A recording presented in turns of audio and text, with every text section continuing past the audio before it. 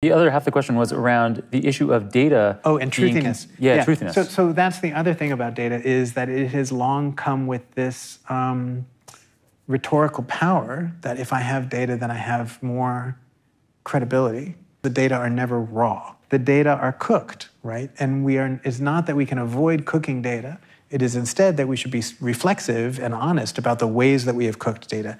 Even, for example, before we start modeling, even when we choose what data are to be collected and saved and what data are to be thrown away, we have made some choice there. That's a subjective design choice. That is part of the relationship to ethics, is really that sort of critical capability when somebody comes at you and says, well, this is true because data said so, to encourage people to think about, well, and to be reflexive and honest about all the myriad subjective design choices that go into any analyses of data that we do.